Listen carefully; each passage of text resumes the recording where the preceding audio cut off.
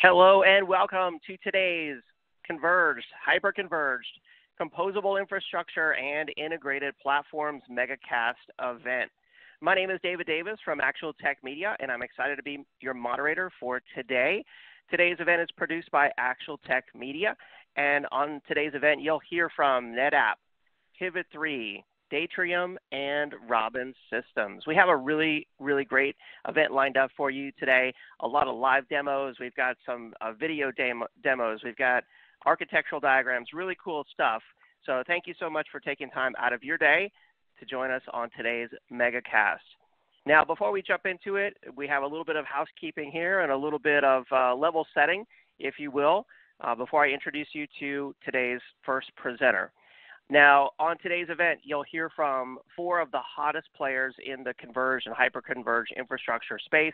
Each presenter will speak for roughly 20 minutes, followed by a live 3 to 5 minute Q&A where I'll take questions from you, our audience. So I see a lot of, hello from Cincinnati, hello from South Carolina, things like that coming in. Thank you for those. We really appreciate those.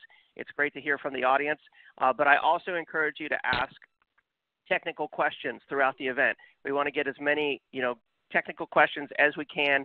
There are no dumb questions in technology, so keep those questions coming in throughout the event, and I'll be asking the best questions to the presenters live, and then representatives from each of the sponsors today have technical experts on to answer your questions, either during the session or during the dedicated Q&A session if we don't get to your question live during the event.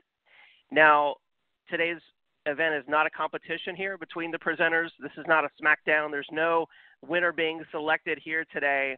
This is an educational event for you, and we have asked today's presenters to remain positive and focus on their technology solutions and how those solutions will help you in your real-world IT organization.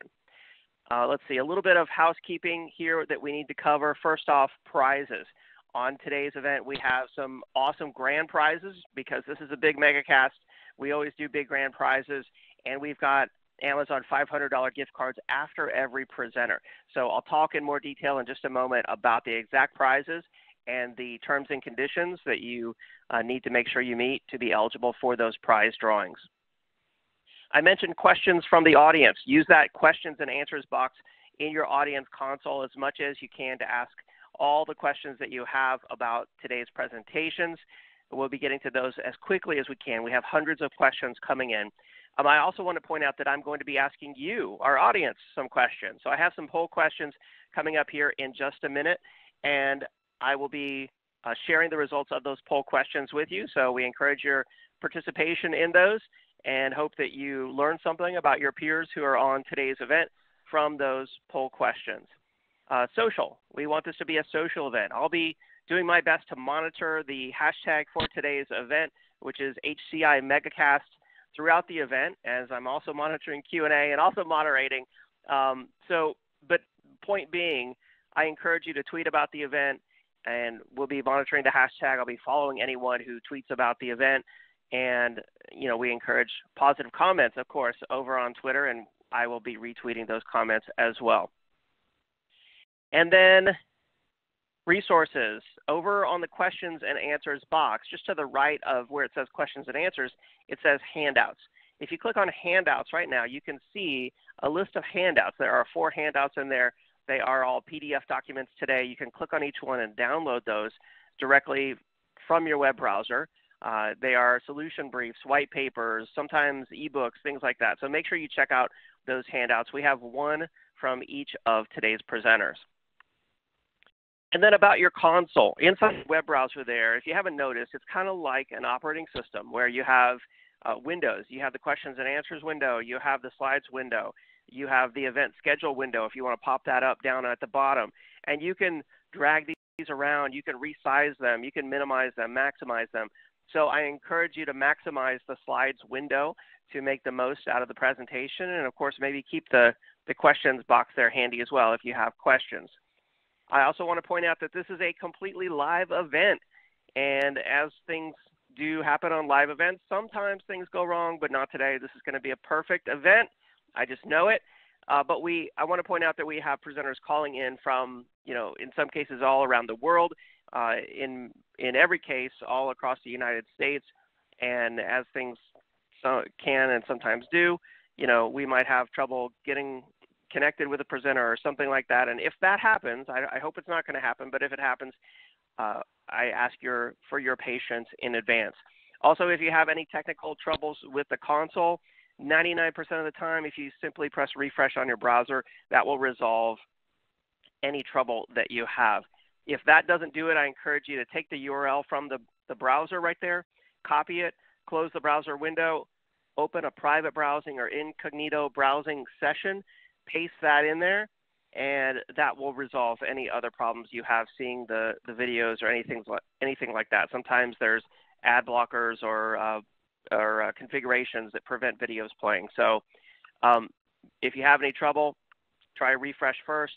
If that doesn't work, try a private browsing session. If that doesn't work, send me a question over in the questions box, and I'll do my best to help you out. All right.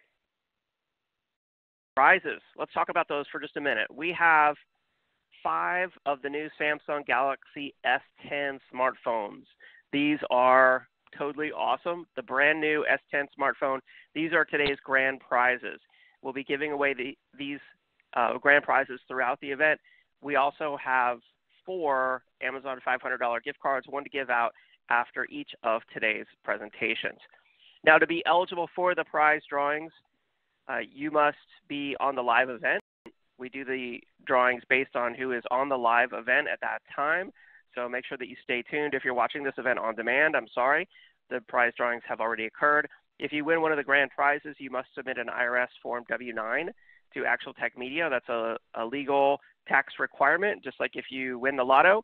And we have to submit that to the IRS because, of course, they'll want you to pay taxes on a big grand prize. Not our rules, but we have to play by the rules. If you would like to read all the rules, feel free to go to the handouts tab and scroll to the bottom. It says prize terms and conditions. Click on those right there. You can also visit actualtechmedia.com, scroll to the bottom and click on Megacast prize terms and conditions. Now, through the event series here, the Megacast and EcoCast events, we've given away thousands of dollars to charity thanks to generous attendees, such as yourselves out there. If you win a prize and you say, I've got enough technology or Amazon stuff already, and you would like to help someone less fortunate, we have the supported charities there that you see on the screen, and we would love to help you donate your prize value to one of those charities. Now, as I mentioned, we want this to be a social event. You can follow HCI Megacast out on Twitter. I'll be tweeting about today's presentations. I encourage you to do that as well. You can follow Actual Tech Media for the latest in enterprise technology, and you can also follow me on Twitter, David M. Davis, always talking about the latest in enterprise tech and new events that we're running here at Actual Tech Media. Also, I want to remind you to subscribe to our YouTube, Facebook, and our iTunes podcast on Facebook and YouTube. You can click on any one of those. Those will take you to the respective sites. Now, before we jump into it with our first presenter here in just a few minutes, I want to take a moment to do a little bit of level setting when it comes to convergence, hyperconvergence, and composable infrastructure. And let's just start off with today's IT challenges. I mean, I was an IT manager and a system administrator for many years, and we faced a lot of the same challenges that I'm sure that you all are facing today in your data centers and in your IT organizations. And I try to sit down and come up with a list today of what I believe the challenges are. And of course, I always welcome your feedback. But I believe today, from what I hear from IT professionals out in the field, things are moving faster. Things are more complex. There's a lot more pressure on IT, than ever before. And that brings me to the first point here, which is not enough time to do everything and too much to do. And it's kind of the classic challenge. They encourage you to do more with less people and less money, but you have a lot more to do. So I know that's a big challenge. You all are also facing demands to lower cost. Constant cost cutting is going on in IT. And then complex purchasing of new infrastructure. We need to replace aging infrastructure, but it's not always easy to do. We have legacy SAN infrastructure, legacy servers, virtual infrastructures, all these things. And these projects that happen to refresh this infrastructure every 3 to 5 years or whatever the time frame might be can be very complicated. And it's complicated just to keep things running, right? Because when you have problems, there's a lot of finger pointing between different vendors. There's high cost and complexity for advanced features. If you want to add, for example, some high availability or data protection or something like that, they might charge you an extra license cost for that. And then I know many IT pros are struggling with performance and scalability issues, trying to do more. And I believe that companies are looking to the types of solutions that you'll see on the event today: converged, hyperconverged, composable, and integrated solutions. And so I've come up with 5 reasons that I believe companies are looking at these solutions, and 5 reasons you might want to consider these solutions that you from on the event today. So first off, improved efficiency. By converging things together, bringing everything together, you get improved management, decreased complexity, and you're able to do things much faster than ever before. So you'll see a lot of examples of that on today's event. Number 2 is lower costs. By folding, perhaps the storage into the compute, or however things can be converged, you're bound to lower costs in some way. The latest and greatest hardware and software is so much more powerful, than ever before, than the aging infrastructure that a lot of companies have in their data center. So they're able to do more, and they're able to lower costs while doing it. Number 3, simplified purchasing and support. Many of these solutions you'll hear about today, they have simplified support models that can help you to reduce the finger pointing, that might be happening in your data center and in a lot of IT infrastructures, and also reduce the number of support, contracts that are required to maintain your infrastructure. And then there are included advanced functionality, that you're most likely going to get out of the solutions that we'll be talking about today. Maybe it's high availability for storage that's simply just built into the product, or perhaps data protection, something like that is simply just built in to the solution. So look for advanced functionality built in today's solutions. And then finally, I talked about it, I know already, improved performance and scalability. So I'm thankful today to have expert presenters from NetApp, Pivot3, Datrium, and Robin all on to help educate us on their latest innovations in converged, hyperconverged, and composable infrastructure. Now, before we jump into it, I've got a quick few poll questions here for you. So first poll question is, what is your industry vertical? And this is kind of a long one. You might need to scroll down using the scroll bar on the right-hand side of the slides window. And I will share the results of this with you so you can see what other industries are represented on today's event. Who out there is looking for greater efficiency in their data center with converged solutions? So select your industry vertical on that, and I'll share the results with you in just a second. It's always interesting to see, what verticals are represented on today's event. And here are the results. So let's see, 10% healthcare, very nice.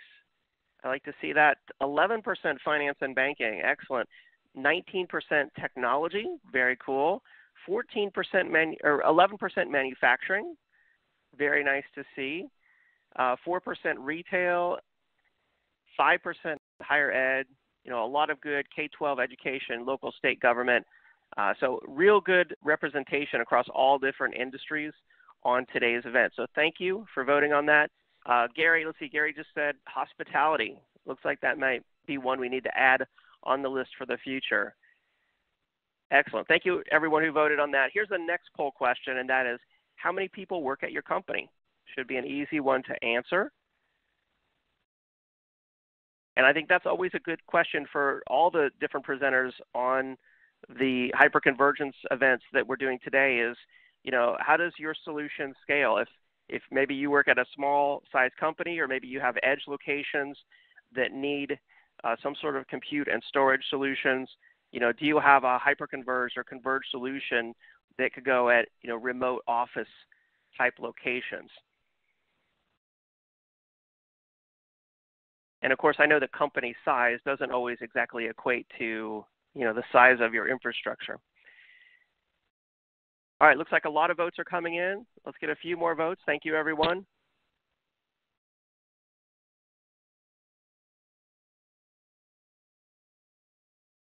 All right, let me share the results of this with you. And it looks like 22% are at 100 to 500 size organizations. 19% are at 10,000 plus organizations. And a lot of good mid-sized companies in there, 1,000 to 5,000. That makes up 25% of the audience today. And then some good representation from smaller organizations as well. Thank you, everyone. And then last poll question before we get started. And I'm very curious to see what your response to this one is. So the question is, which of these are reasons that you are interested in adopting hyperconvergence, convergence, composable, or integrated solutions in your data center?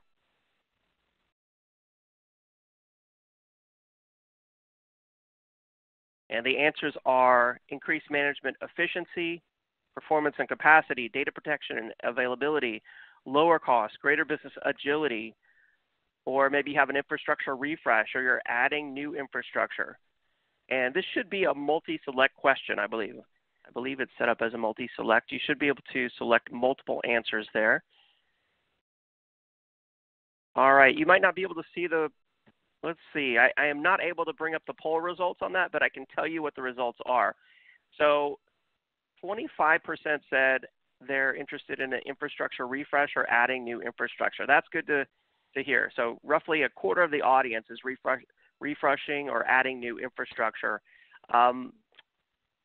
19 or 18% are looking for improved data protection and availability, 14% lower cost, 15% greater business agility, 10% greater management efficiency. So good stats. Thank you, everyone. If you can only select one, I'm sorry about that. It should have been a multi-select. But since it is just a single select, it's very interesting to see that the most popular option was infrastructure refresh or adding new security or new infrastructure. All right, excellent. Well, let's get this Megacast started. It's now my pleasure to introduce Chris Rodriguez, Cloud Infrastructure Principal Architect at NetApp. Chris, are you with us? Yeah, sure am. Thanks. Appreciate it. Thanks for being on, Chris. Take it away. Great. Well, let's go ahead and get started. They call me C-Rod at NetApp because when I joined, they had 5 Christopher Rodriguez's throughout the world. So, and I've gotten used to that name. I've been at NetApp for a real long time, and I know pretty much all our product base.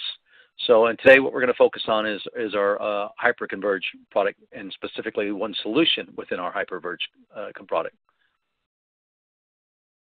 So we're going to talk about simplifying the delivery of 3D applications. You know, right now a big discussion going on is GPUs, whether I need a GPU in my server or not. You know, for different applications, and how do I know if I need a GPU or not? So we're going to talk about that. We're going to show you what our product and our solution is specifically around 3D applications. We will be at for those of you that are on the call, if you have any of your staff that are going to be attending the GTC conference, the GPU Technology Conference next week in San Jose, California. We will be there. We'll have a booth, and we have 4 different demos for different industries, specifically all 4 industries that were the top 4 in his survey. And we'll have solutions, and I'll be showing the solution live on how we demo remote 3D graphics. But let's jump into it, okay?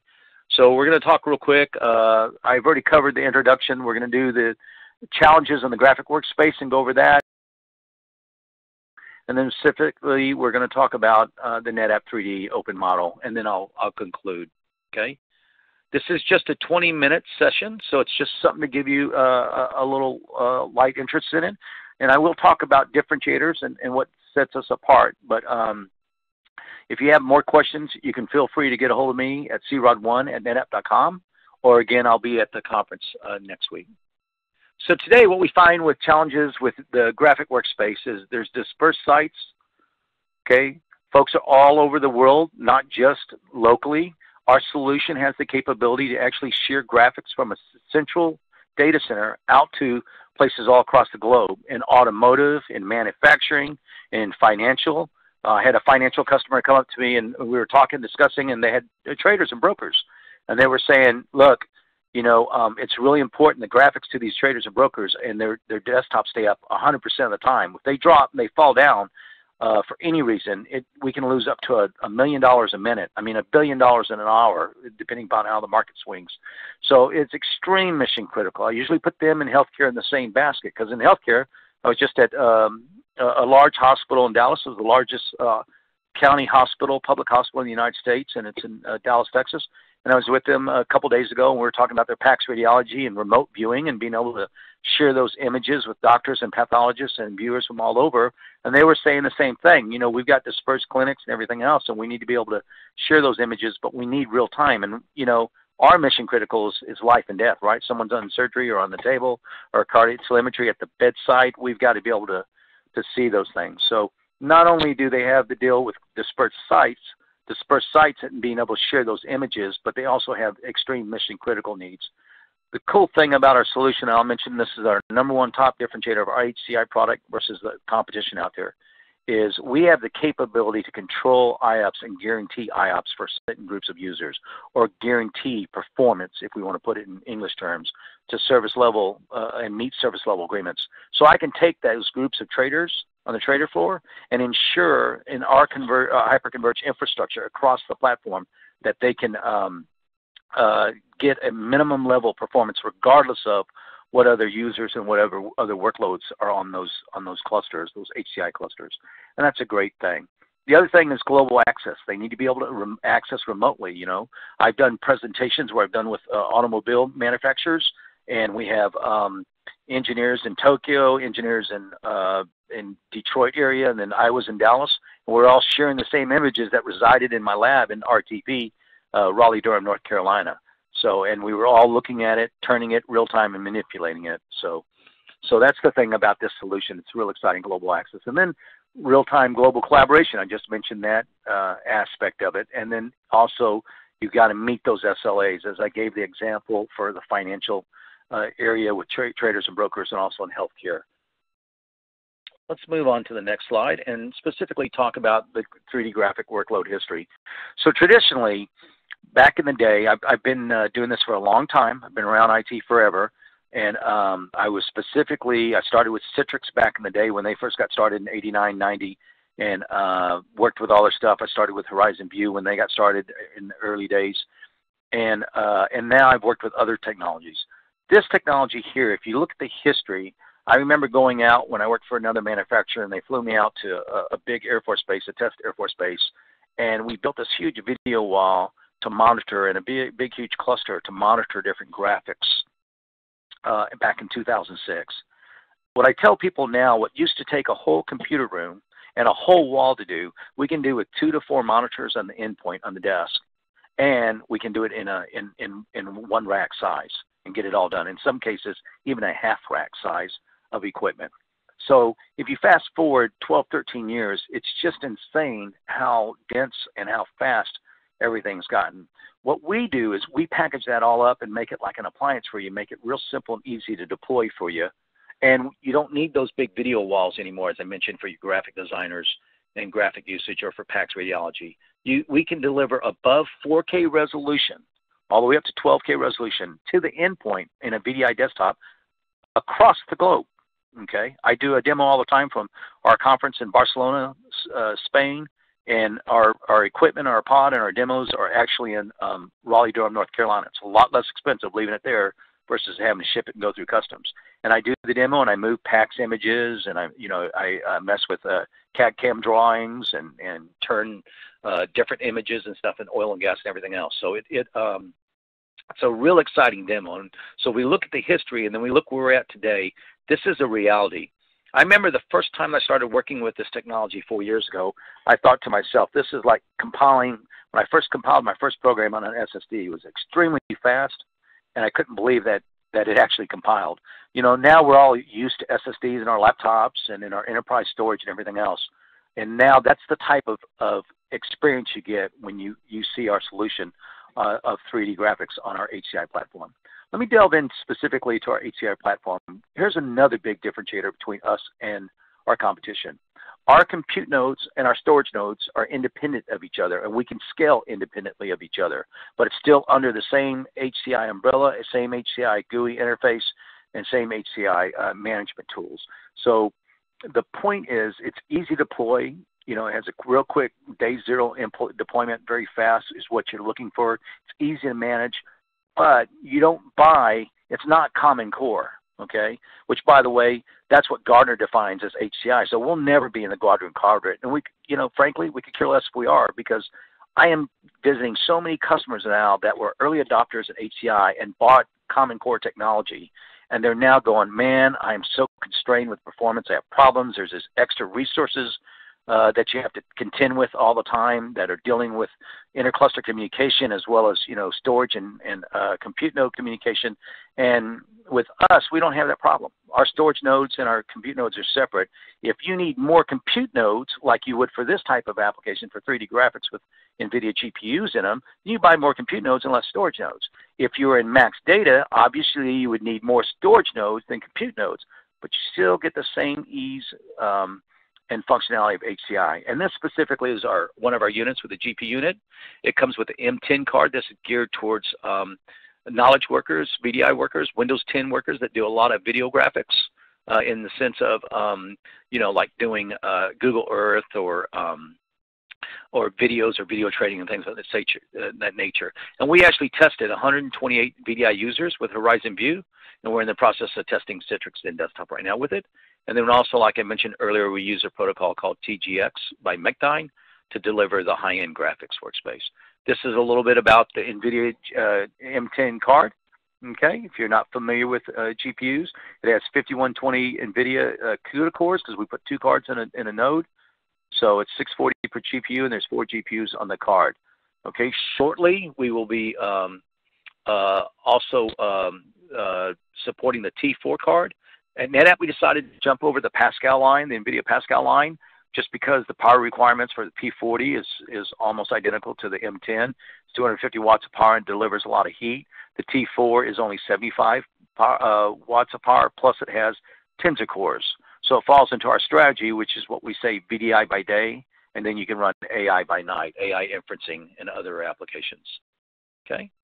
So if we look at end-user computing and you look at our model, here's how we can scale it out real quick and easy. We can go 4 at 128 gigabytes, or 8 users at 64 gigabytes, dual 4K monitors, okay? Or we can go 16 at 32, okay? And this is showing an endpoint. Now, the typical endpoints we like is to have an NVIDIA GPU inside them. So like a little Lenovo P320, they cost roughly around $1,000. But that's a lot less expensive than these $30,000 workstations that we're talking for packs and other things. And that will support up to 5 4K monitors. Now, we recommend doing this when you do it in a VDI environment. Just go maximum of 4 4K monitors with our solution. Okay, and we've tested all this. We have validations and reference architectures built around this. We actually tested an 8K monitor with it as well. So it's pretty. 1 8K monitor. So at NetApp, when we talk about 3D graphics, and specifically with our 3D HCI VDI solution, we literally take the desktops, the big high-end workstations, okay, and we move them into the secure computer room where everything's secure, and then we give you local or remote access, where you can access it remotely across the internet from anywhere. And like I said, I've done demos all the time. The demo I'll be doing next week from GTC will be in GTC, but our equipment and our pod and our infrastructure, our HCI equipment, will actually be in Raleigh-Durham, North Carolina, in RTP. So you're talking about, 1,000, 1,500 miles. When I do it over the pond, over the sea, we're talking about 5,000 miles. And it's real-time rendering when I'm turning images and demoing it. Exciting stuff. Okay. And again, as I mentioned, you get all the benefits of no power outages, very low bandwidth requirements. When we do this, I actually use 5 megabits bandwidth at these shows because that's all they'll give me. And then the data stays in the data center, as I emphasized a couple times. Okay. We do partner with a company called Megacast TGX Protocol to deliver this. Citrix and View with Blast H.264. It's HTML5 4K resolution. It uses HTML5 for its codecs. They're good for single monitor type resolutions and LAN resolutions. But when you start going and doing collaboration, and you need to collaborate more than 1 or 2 users, you need 4 users, and you start going with higher resolutions, neither Citrix HDX Pro or View can reach those resolutions yet. So it's still great products. I'm very big on those products. We support them at NetApp heavily, and we have we use them heavily in VDI across the board. But when you start talking specifically about high-end graphics, you need something with a little bit better resolution. And where Mech9 got its start was in oil and gas. So when you start talking about applications like Kingdom and Betrayal, that's a very intensive GPU applications. And so it makes sense that now that we're spreading the solution across all markets, the same markets that he surveyed, especially the high ones. This is the endpoint that I mentioned earlier. It's the Lenovo P320 desktop. Okay, it contains an NVIDIA P600 card. We can do hardware decoding from it. So we encode on the GPU at the server side, and then on the other side we decode. Now here's the key to this. You don't have to have an endpoint that has an NVIDIA chipset in it, right? The software will do software decoding. But you can tell the difference. And, most of us IT professionals on the phone right now, we think, that's no big deal. We can run that over this. But when you're dealing with traders and brokers or physicians or pathologists, or you're dealing with CAD/CAM graphics, they notice the difference. They can tell pixelization, they can tell slowness and performance, and they will toss that VDI desktop out. And so you lose all those centralization and security benefits, and they're going to demand a high-end expensive workstation. So it's important when you do this that you do it right. You just can't write it off. As IT professionals, we have a tendency to say, that'll handle everybody, and it actually doesn't. And so this is the key why I say we believe in NVIDIA at end-to-end, and why it's very important, because you'll get a much better resolution. We also have a partnership with a company called ControlUp, and this answers the question that I started off with at the beginning, is the fact that if you need to find out if an application really needs GPUs. GPUs are not inexpensive. They're expensive when you start putting them in the compute nodes and in the servers, right? And so what this application does, and I use it all the time on POCs, and we download an eval of it and then load it up. It allows you to see if that application is actually using the GPU and it's offloading from the CPU. So I tell customers real quick, you don't need our HCI with GPU nodes. You can just use our standard HCI product with no GPU in it if it doesn't need the GPU. Real great tool. I use it in my lab a whole lot too as well. And then again, about our HCI product from a solution standpoint, I'm showing you one based on 3D graphics, but we have many solutions around our HCI platform. So NetApp, you probably know us years ago as being a filer company. That's years ago when I started working with NetApp in the late 90s, early 2000s. That's what we call it. And then we became a storage array company, and we supported multiple protocols and fiber channel and everything else. And then we became a cloud company. We're a cloud company, and I really like to consider ourselves with our HCI product a solutions company. And you can see that is that we support, various different platforms here: KVM, Hyper-V, ESXi, Horizon View, and so on and so forth. Okay. So let's talk about use cases. I mentioned a lot of them through the presentation: manufacturing, CAD/CAM, CATIA, SolidWorks. I do a demo. You'll see it with SolidWorks and characters that I have up on the screen, and I turn and change and modify. You'll see, and it's real time. And again, all these images are not residing in San Jose, California. If you come out next week to GTC, they'll be residing in Raleigh-Durham, North Carolina. So it's real exciting. Healthcare, I mentioned, media entertainment with applications like Maya or Entertainment 4D, and then service providers for 3D desktop service. Our HCI product and our solution, which gets shipped like an appliance, is ideal for these type of environments. So again, bringing it back together. Okay, NetApp 3D HCI simplifies graphics. It handles those 4 things that I mentioned. It lowers the total cost of cost of ownership, because it takes those expensive workstations off the desktop, those PACS radiology remote viewers or viewers workstations that you need. It increases productivity. It gives a solution that they need. I can give you examples over. I've been probably visited 60 customers in the last year with this solution, and it's just amazing why you hear their need for that. One of them had images that were being copied by, and interns were college students, and they were copying them on thumb drives, taking them home and working on them. They wanted to secure them and put them in the data center, but still they needed the quick response time to be able to modify those images to see the graphics. So, security is a big thing. And then accessibility, and then you enable IT, as I mentioned at the beginning, you enable IT to meet their service level agreements because of the fact that we can guarantee certain groups a level of service, a certain amount of IOPS, and they won't suffer in a shared infrastructure environment. Specifically, these are the three main things. We're flexible with design, simple operations, and we can predict performance. So I can, like I said, I can guarantee certain groups or certain individuals the proper performance that they require and they need. We have a maximum too. We can limit certain groups to not to go over certain individuals. Like I got a group of Oracle database programmers, and they keep doing RMN dumps at their lunchtime, and they're bringing our processes at night down. Okay, I can actually say, okay, I don't want these guys to go above this amount of performance, and so it may take them a little bit longer to do their RMN dumps. But on the other hand, to test their applications locally. But on the other hand, I don't affect the others. So we're very strong in that area, and we can do it up throughout the whole hyperconverged stack, which is the awesome feature of that. So I want to say thank you very much. Thank you for your time. I've got folks on the answering questions, so if you've got questions about it. This is just a short video. If you're really interested in this, I'd encourage you in getting back with us, and we can show you a full demo. Even from your site, we can demo these 3D graphics remotely. Exciting technology. We've been working with NVIDIA for a long time, and I do know NVIDIA GPUs real well. I'm work with their engineering, their TMEs, and we're actually doing a reference architecture and testing with one of their tools right now. So it's exciting times, exciting stuff.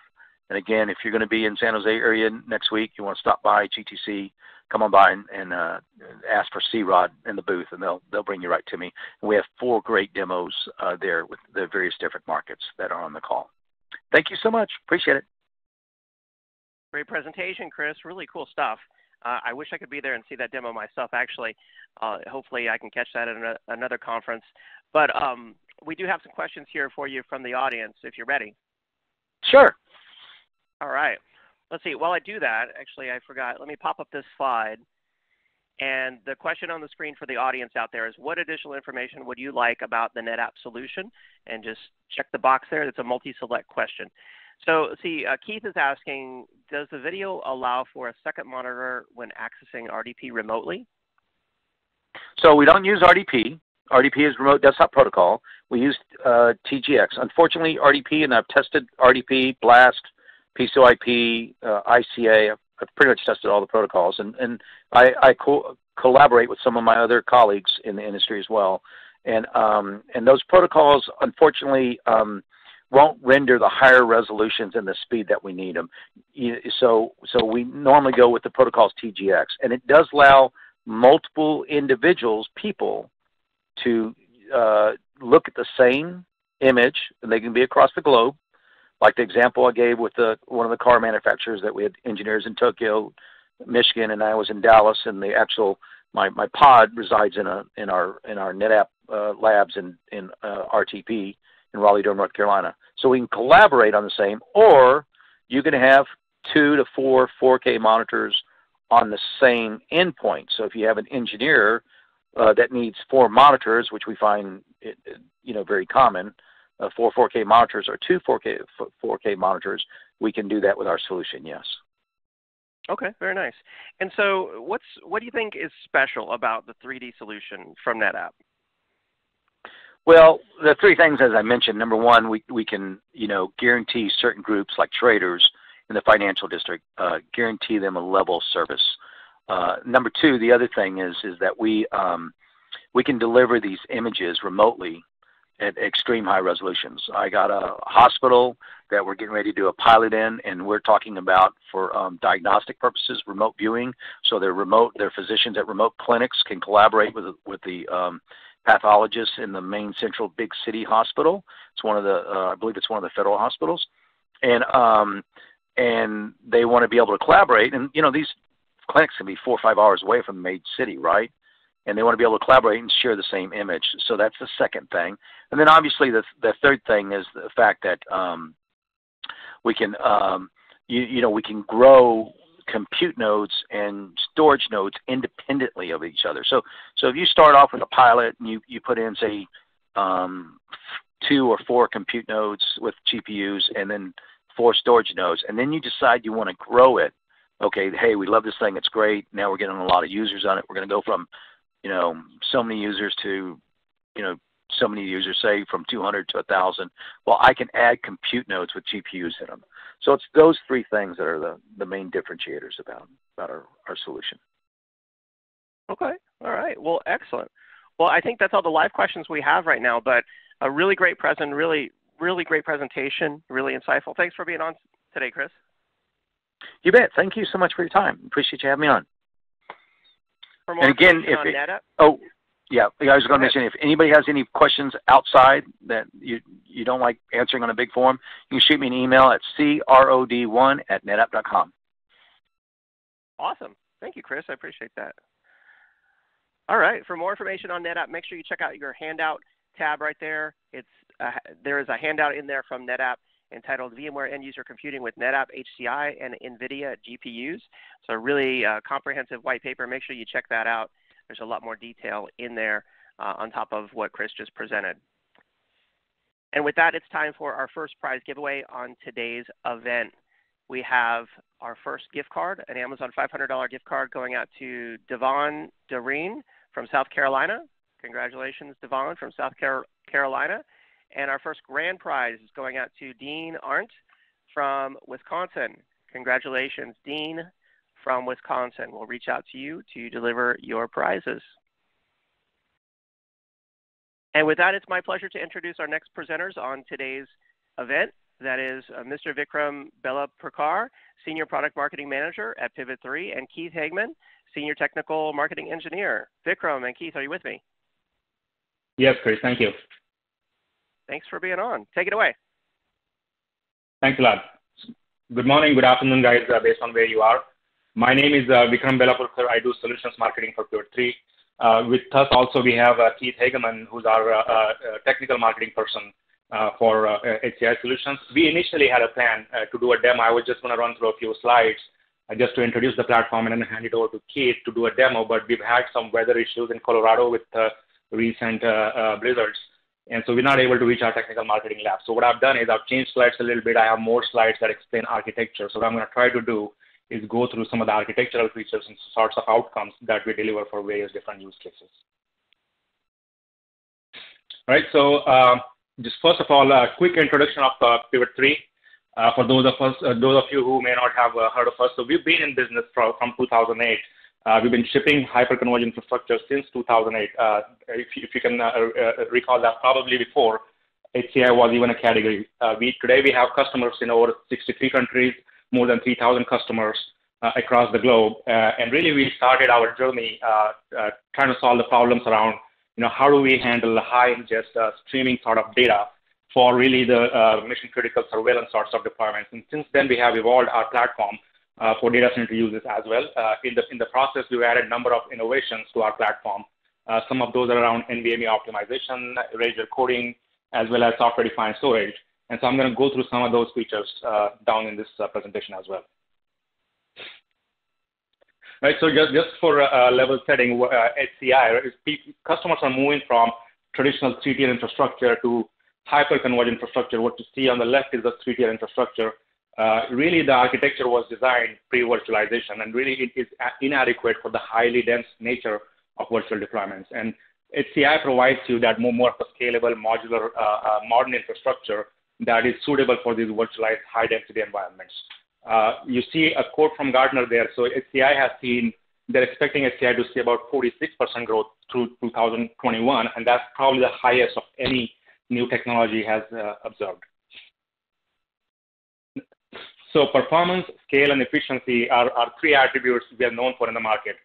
From performance standpoint, the way we are architected, the way we make use of NVMe technology allows us to provide really high and consistent performance. especially when you're looking at consolidating multiple mixed workloads. From scale standpoint, we have numerous deployments with over 10 petabytes of data under its management across many industry verticals. And these deployments are easy to scale.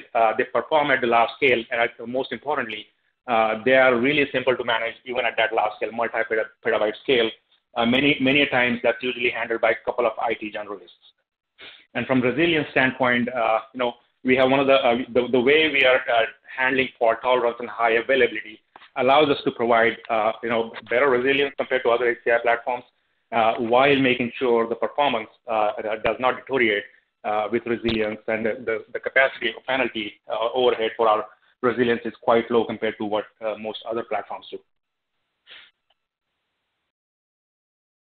All right, so the Pivot 3 intelligence engine, really Pivot 3 intelligence is an intelligent framework that manages the architecture underneath it. And it has multiple aspects to it. From performance standpoint, the intelligence engine, based on a policy-based framework, you're able to ensure performance prioritization for various different workloads. It also ensures the appropriate data placement between the various different data tiers or media tiers that we use. Data protection is also part of that intelligent framework that allows you to prioritize your data protection activities. We recently added some security features around encryption and key management. They are also part of that policy-based framework, allowing you to manage those workloads in a consistent manner. And from monitoring analytics standpoint, we are some of the things like phone home capabilities, proactive diagnostic, allow you to proactively realize what's the things that may be going wrong with your system and fix them without any downtime. So at an architecture level, it's a distributed scale-out architecture, but it's an NVMe optimized architecture. What you see here are the multiple tiers that we use intelligently. These tiers are managed by our policy-based quality of service very actively, very dynamically, and in real time. Allows you to really set the priorities for your workloads, and the system essentially takes care of data placement on various different media tiers based on the priorities set by the users, as well as the workload characteristics and its I/O patterns. It really, this sort of architecture allows you to consolidate multiple mixed workloads on a common shared industry standard platform. So here's a quick demonstration of how that sort of functionality, leveraging a quality of service and various different tiers can be useful. What you see on the left side is, a couple of workloads that you may have in your environment with different priorities for your business. Our policy-based framework allows you to really simplistically assign policies or priorities to these workloads the way they make sense to the business. For example, in this example, there's an order database, there's an analytics application, and there's a development database. They have different criticality for business. And so based on that, you can set the policies appropriately. For example, the order database probably is the most important database for the company, could be set at mission critical policy. Analytics application, while important, is probably not as important as order database. So you can set that at business critical policy. While the development database can be set at a lower non-critical policy. And once you do that, system will understand that, and system will keep optimizing based on the access pattern. In the event that the higher priority workloads are not driving any performance requirements, the lower priority workloads will get the higher performing resources. But as soon as that changes and the higher performing workloads start needing resources, they will get the appropriate performance because of this automated tiering and the policy-based quality of service. So you see in this example, the order DB starts experiencing more transactions, and the system will automatically throttle the right workloads at the right time. And this is really, I think, a key when you're thinking about consolidating multiple mixed workloads that may have different business priorities. You can think of it as, in VDI, for example, virtual desktops, you can think of different classes of users, assigning them different policies. In a big data sort of deployment, you can think of different data tiers. Hot, warm, cold data, you can assign them different policies to make sure the right data bucket gets the right performance. Really simplifies how you can assign these policies and how system will ensure the SLAs behind the scene while guaranteeing the level of performance that is required. From security policy standpoint, intelligence security policy, that's part of our intelligence engine framework. We offer encryption, data at rest encryption, along with that standards-based key management. So integrated key management that complies with the KNF standards can be used with our encryption solution. What is unique about our solution is really our solution leverages some of the Intel APIs to be able to offload these activities, encryption activities, to the CPU, and thus the overhead for our encryption is next to negligible. When you compare other encryption solutions, they can have anywhere between 20 to 50% overhead. For encryption, in our case, that overhead is absolutely negligible. So there's no performance impact because of this encryption. So you can encrypt the data sets that you want to encrypt without having to worry about the performance implications. From data protection standpoint, what you see here is the way we are handling our fault tolerance. In many of the HCI systems, fault tolerance is handled by really essentially replicating data across the nodes. So if you have a 3-node system, typically you will see that data from node 1 is replicated to node 2. Data from node 2 is replicated to node 3. And data from node 3 is replicated to node 1. And that's what you see in the straight line you see in the middle. That's a 2-copy replication. What the problem with that is you have 50% usable capacity. That's one. Secondly, every write IO is becoming 2 write IOs. So it's capacity inefficient. It steals the IO from the workload. In our case, what you see the orange line up top is the sorts of efficiencies you will realize as you scale your cluster. So much higher efficiency in terms of capacity, much higher fault tolerance also, as well as you think of the performance penalty of doing this erasure coding is much less because we're not duplicating those write IOs. So higher performing fault tolerance with much less capacity overhead required for that. And what you see here is a flexible, scalable architecture that we offer. Our systems are available in various different form factors. For example, you can make use of our software-only offering on a qualified hardware platform if that makes sense for you. But we also offer appliances, Pivot 3 branded appliances with our software loaded on top of it. You can choose between 1U or 2U boxes. You can see there are a number of configurations as far as the CPU, RAM, and NVMe storage is concerned. We also offer storage optimized nodes or compute optimized nodes. And they're really useful in a situation like VDI, for example, where you may not need more storage or IO capacity, but you may need more compute. And the compute nodes can help simplify that scaling of the infrastructure while keeping the cost down. In a big data sort of deployment, over time, you may retain more data. And as a result, you may need more storage, but you may not need more compute. In that case, our storage nodes satisfy that need very cost effectively. What you see on the right side is the way the system scales. It's easy to scale. It performs at a large scale. And then managing it at large scale is really easy as well. Multiple systems at multiple locations can be managed as one domain from one interface. So it really simplifies how you manage your infrastructure at large scale as well. In terms of the extensibility, so there's one of the unique things about our platform is the way it interacts with the rest of your IT infrastructure. Many of the times, HCI creates an island of itself within your IT environment. Most of the time, the systems outside of the HCI, the VMs and workloads outside of the HCI, cannot access the storage resources on your hyperconverged infrastructure, or the VMs or workloads that are on hyperconverged infrastructure cannot access storage that is outside of that hyperconverged infrastructure cluster. In our case, we facilitate that sort of data exchange with a simple iSCSI connectivity. It really simplifies how you can scale how you can migrate from your existing infrastructure, 3-tier infrastructure, onto hyperconverged. It simplifies migration processes.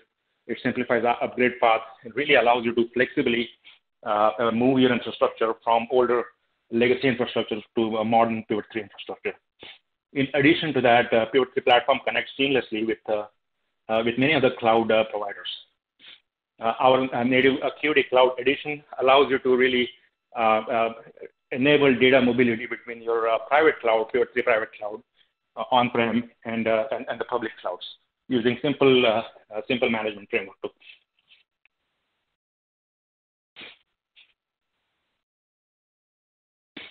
So on this slide, I'm going to show you some of the competitive performance benchmarks that we've run and the performance we were able to realize.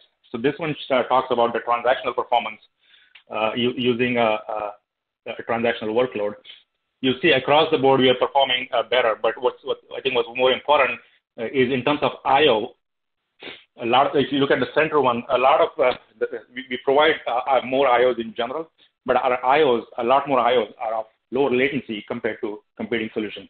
Now this is being compared on a 3-node pure 3 HCI versus a 4-node competing HCI. So less hardware, better transactional performance as a result of this architecture. Now you take it to virtual desktops, you'll see the sorts of densities that we are able to offer are also much higher than our competition. And this is done using industry standard load testing tool, LoginVSI, and these numbers are publicly available on LoginVSI website as well. So in VDI as well, we're able to provide better density because of the way we're able to optimize performance and reduce the hardware required. Now here you see transactional performance in terms of transaction also. When you compare a 3-node pure 3 cluster with a 4-node competing cluster, it performs and provides better transactional performance as well.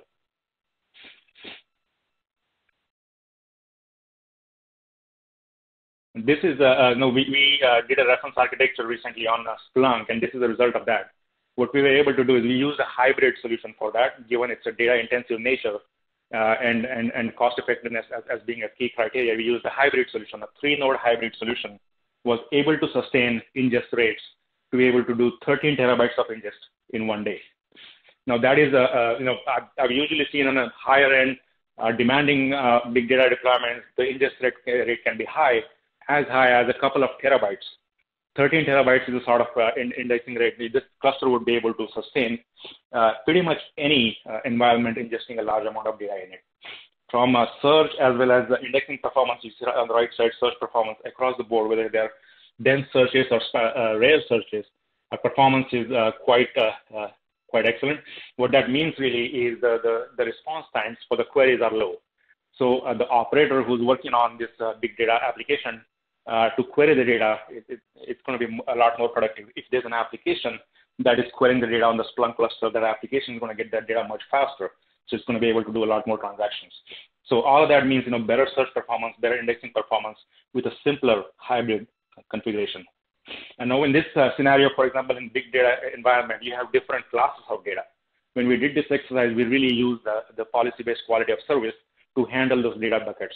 We assigned, policy 1 to hot bucket, policy 4 to cold bucket. And so system really automatically took care of making sure the right data is getting the right performance while delivering these sorts of ingest in the search rates. And all of that boils down to really a better value for our customers. Whether it's a transactional performance or a desktops, we are able to deliver better dollar per desktops, a better dollar per transaction as a result of that.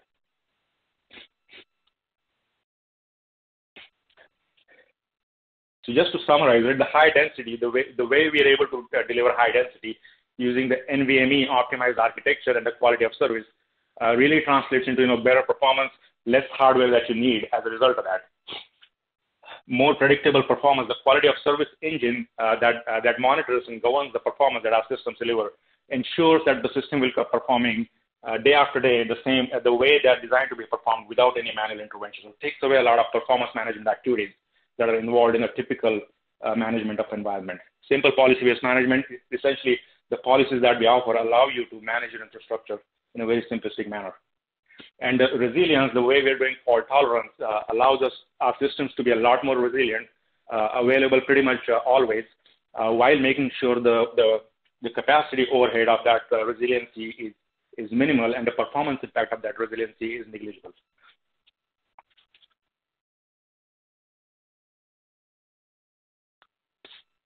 So some of the solutions in which we optimize our infrastructure in the data center or hybrid cloud space, you have numerous deployments in VDI space, many of those, several thousand desktops, many more than 10,000 desktops. A lot of those utilize our compute nodes to optimize the infrastructure. A lot of those are GPU intensive environments as well, where we use NVIDIA GPUs quite extensively. On the data center modernization slide, this open policy-based framework allows you to really build a flexible foundation for your private clouds there. Business continuity, disaster recovery, many of the MSPs who are providing DR as a service or backup as a service are using our platform on the back end to provide that service predictably. from enterprise application standpoint, whether it's consolidating applications or providing that transactional performance. Our platform can deliver that performance with a lot less hardware. On the big data analytics side, we've had deployments where customers are able to simplify. Instead of using 2 or 3 different storage solutions to manage their data performance needs, now they can do that on a simple shared policy-based platform. On the IoT solutions, we have numerous deployments, many large cities running their smart operations on us, from many of the transport operators and transit authorities in the U.S. and around the world run their operations on Pivot 3. There are many casinos that are run on a safe campus. When we look at campus, for example, we think of it as a small mini town or a building. So many of these malls, things like that, think of them as campuses. They run on Pivot 3 as well. And then lastly, the airports, many of the airports in the U.S. as well as around the world, they're running their security operations on Pivot 3 in this IoT arena as well. So unfortunately, we don't have a solution demonstration. So what I'm going to do is take any questions you may have, but I'd encourage you to go to pivot3.com/solutions. You can find a number of reference architecture and technical proof points around various different data center as well as the IoT solutions there. Great presentation. Thank you, Vikram. I believe we do have Keith on the line to answer technical questions as well. Is that right, Keith? Yes. Can you hear me? Okay. Yeah, we can hear you. Thanks for being here. So let's see. We do have a first question here for you from the audience. And while we do that, I'm going to pop up this poll question for the audience. It says, what additional information would you like about the Pivot 3 solution? I'll just leave that up there while we do some Q&A. So first question here, Matt is asking, and maybe, Keith, you understand this more than I do. If not, we can take it offline and get back to him. The question is, can port mirroring be configured on this, and will it need to remain downstream? I'm not sure about this one. So okay, we'll get back to Matt on that one. Okay. The next question is about Pivot 3, the solution. Is it hardware? Is it software? Do you sell both? How does that work? I can take that question. Go ahead, Vikram. Yeah, so it's a very flexible solution, right? So if you have we qualify certain hardware platforms, and if you have them existing in your data center, you can buy software from us, and you can install it on your existing hardware. So that's a software only or software fulfillment method. But we also offer appliances, for example. And so you can buy appliances, 1U, 2U appliances with various different resource configurations from us as well. If you have existing relationship with any server vendor, and if you have a way to source that more cost effectively, we can work with you with the software only model. Okay. And what hypervisors are supported with Pivot 3? Today we support vSphere. We are in the process of starting to support Hyper-V pretty soon. Okay, excellent. And then Edward just sent in a question. He's asking, or actually he's commenting, he's delighted to see the cost-saving potential with Pivot 3. How quickly can they be realized? I mean, what kind of cost savings have you seen companies realize by adopting Pivot 3? So you would see cost saving, pretty much, one of the things we do is reduce the hardware required to support the same workload. I'll give you an example. In one of the deployments, a competing solution was needing 128 nodes, and our solution came there with 84 nodes, providing comparable performance and comparable outcomes. So the hardware cost saving that you would realize there are immediate, and over time, you would also realize, as a result, administrative cost savings. Very nice, very nice. So can you talk a little bit about the migration process? I mean, say somebody has an aging, SAN of some kind and some aging vSphere hosts. How do they typically migrate to Pivot 3? Yeah, with Pivot 3, that's quite simple. Really, using a standard Swift iSCSI protocol, using things like vMotion, you can move stuff around. We also offer professional services on those migration sorts of engagements. So it's similar to how you would move data across a virtual environments. We do offer services to do that. Really, we make it simple by making sure that we're using industry standard protocols to facilitate that sort of data exchange. Okay. And then another question came in, does Pivot 3 provide NFS and SMB? I guess, can you use it for file sharing or file services? Out of the box, we are an iSCSI block storage. When you look at just the storage part of it, but you could, Keith, you can maybe chime in more how you would do file share on top of it. Yep, it's very easy with a Windows machine. Just fire up file sharers to the data, whether it's NFS or SMB. So you can do the file sharing quite simply. Okay. And then Larry's asking, what's the licensing model with Pivot 3? The licensing is a one-time licensing and then an ongoing maintenance. So when you buy a software, that's going to be a one-time charge. When you buy an appliance, that's going to be a one-time charge. You would, like any other vendor, you would buy support and maintenance on top of it. As long as you have support and maintenance, you'll keep getting the updated software bits and new functionality as you make it available. Okay. All right. Excellent. Well, I think that's all the live questions we have. It's a really great presentation. Thank you so much for being on today, Vikram and Keith. Thank you. Thank you all. For more information on Pivot 3, check out the handout that's available right there in your audience console. That handout is a lab review of the Pivot 3 Acuity solution, and it covers how the Acuity solution is used to perform high-performance advanced quality of service. Make sure you check out that resource and download that. Also, of course, visit the Pivot 3 website for more information. And now it's time for another gift card and a grand prize giveaway. So we have our next set of winners. We have a Amazon $500 gift card going out to Aaron James from Michigan. Congratulations, Aaron from Michigan. And our next grand prize winner is David Hatcher from California. Congratulations, David from California, David Hatcher from California, and Aaron James from Michigan. More winners being announced after our next two presentations. So if you didn't win, no worries, stick around. It's time to introduce our next presenter on today's Megacast. That is Mr. Greg Kleiman, Senior Director of Product Marketing at Datrium. Greg, are you with us? I am. Hi, David. Good morning.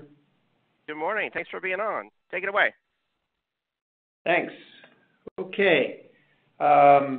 So I'm here. I'm going to describe how to transform your enterprise with an integrated cloud platform from Datrium. So when we talk to customers, they often tell us that kind of we're all living in this instant economy.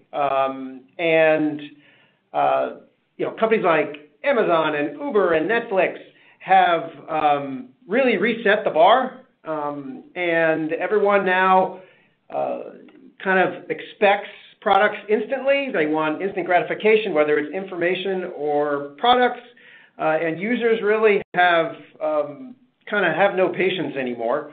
And basically, enterprises are being forced through a transformation in order to serve this instant economy, and everyone's having to become a software company and a data company. And that's really put a tremendous amount of pressure on IT. Customers now really expect instant applications. And obviously the CFOs and the companies expect to spend very little money. The web and services are now 24/7. So really there should be no downtime as far as users are concerned. They should be able to get up at 2 o'clock in the morning and check something and it should work. So there's no more time to take things offline and do maintenance and backups. And IT is really being pushed to be more agile and be more responsive to the business. However, a lot of IT folks still have to deal with legacy architectures and the infrastructure they already have, and they're forced into a reactive mode. They're still sometimes viewed as cost centers, and really they spend a lot of their time just trying to keep the lights on. And so this is why is this? And really it's a result of kind of the investments and the way that we've gotten to where we are. There are many third-party products and many different products for solving different problems. And then also users sometimes don't get exactly what they want, and then they go to the public cloud to get it. So there's also this concept of shadow IT. And all of this is creating, it's making it very hard for IT professionals to kind of be strategic business partners to their customers. So let's, excuse me, pull apart this a little bit and think about, for all these different products, what is impacted. So obviously there's a whole set of things that are around running applications, right? So it's about performance, it's about managing storage, it's about the network, and those all impact the way that IT can run applications. Also, things like key management and encryption affect the ability to secure the data and protect the environment.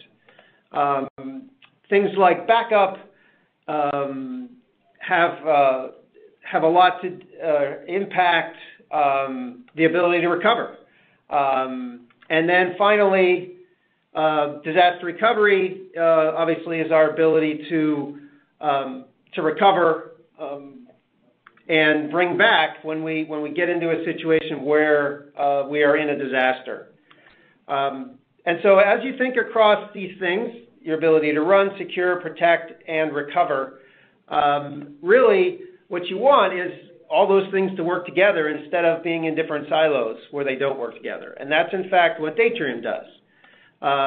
So we bring the three things together with the ability to run, protect, recover, and secure your applications in a single place. And this is very powerful, and this allows our customers to really kind of provide this instant gratification to their users. So let me dive in a little bit and explain kind of how we do that. There's really three different pieces. And the first is on the left, and that's the DVX, and that's an on-premise solution.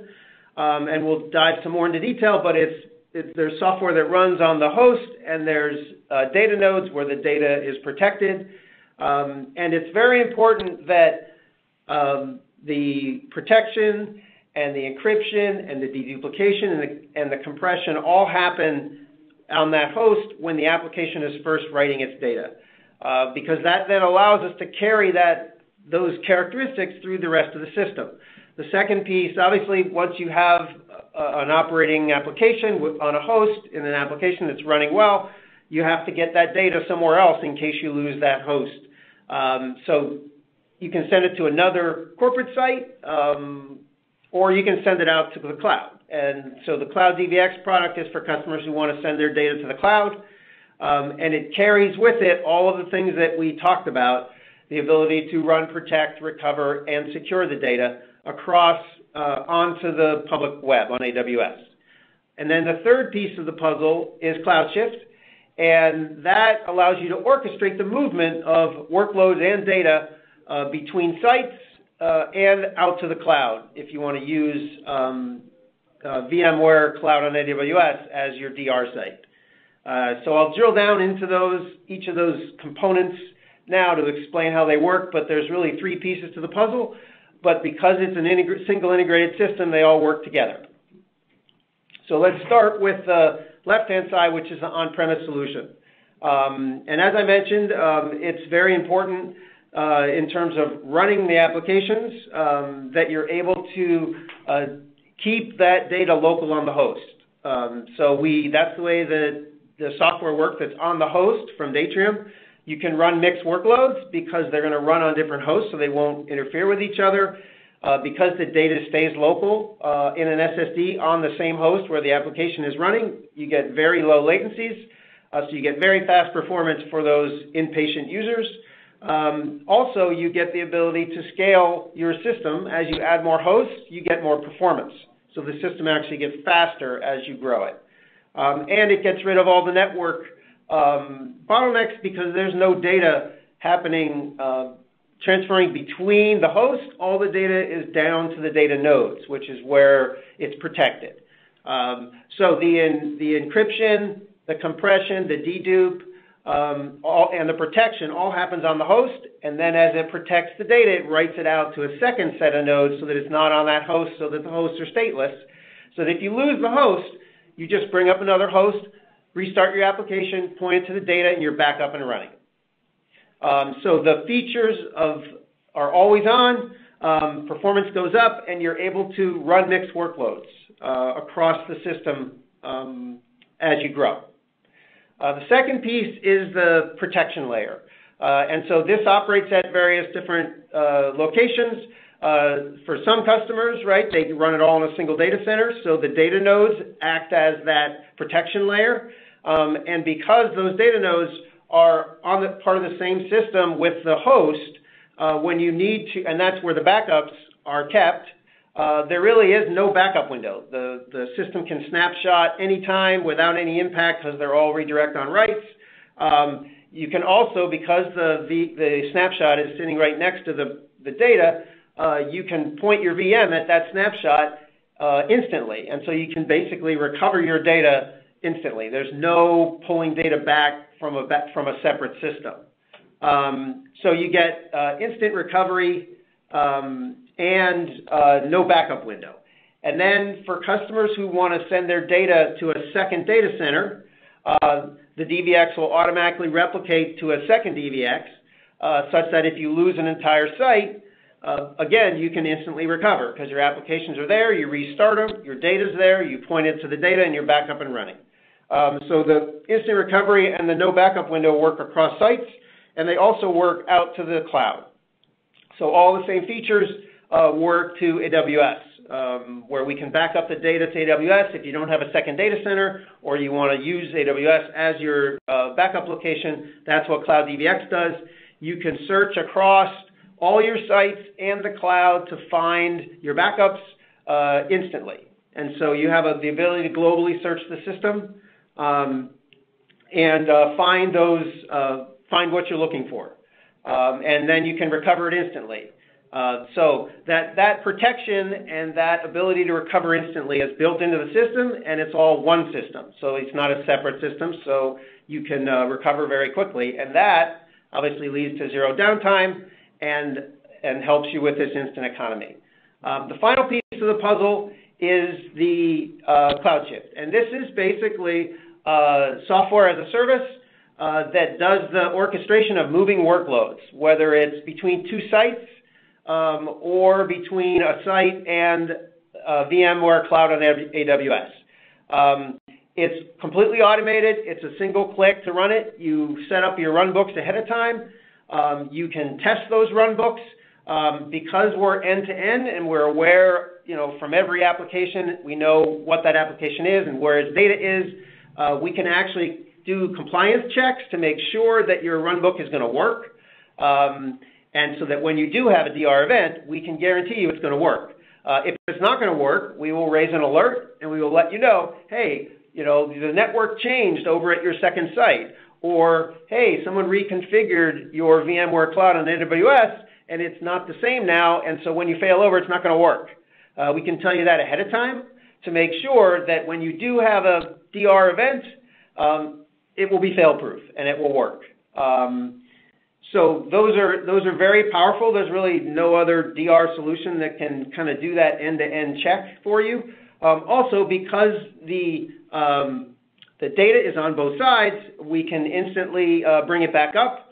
As soon as the workload's there, we can fail you over to a second site, and we can make sure that all of your snapshots and all of your, because we can take instant snapshots of an entire VM and a set of VMs even, which we call a protection group, you can bring those things back together. So in the classic example where you have a web app and a database that have to be in sync, we can snapshot those together so that when you recover them, you come back to a consistent point in time.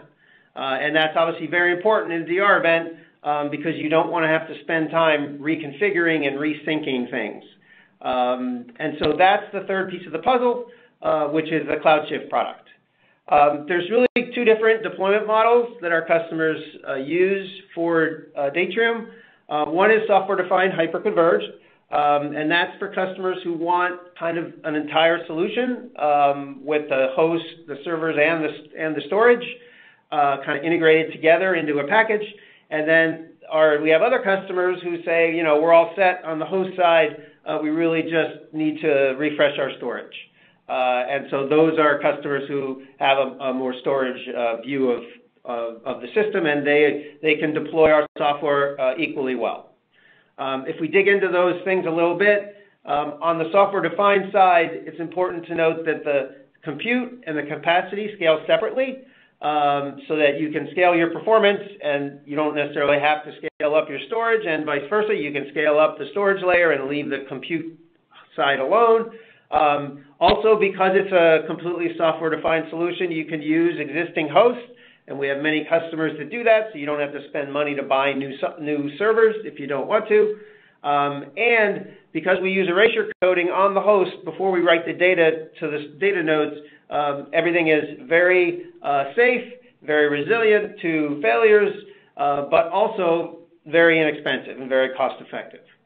On the software side, again, here's a little different. These customers usually are not able to manage at the VM level, whereas Datrium software manages everything at the virtual machine level. So there's no storage LUNs. Because we keep the data on the host in SSDs, there's very low latency, so we can run mixed workloads without any bottlenecks that you see on traditional storage systems. Finally, performance actually goes up as you add more hosts versus, again, there's no bottleneck built into the system on the controller side.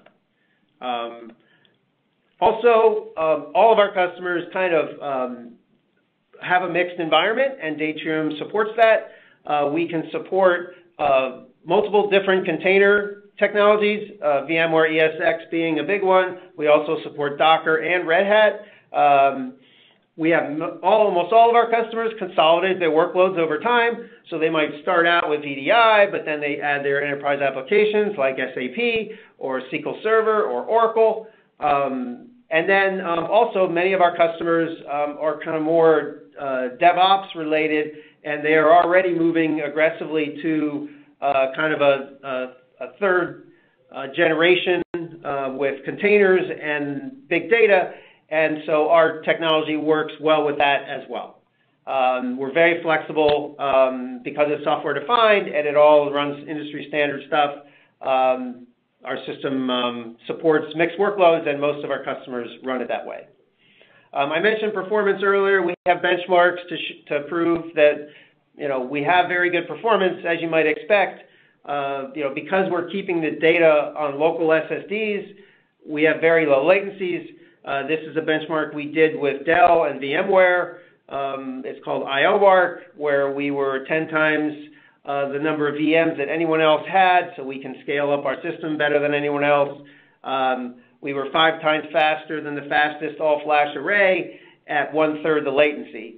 And it's probably important to point out that all of the features were on. So we had compression, we had dedupe on, we had encryption turned on, and erasure coding.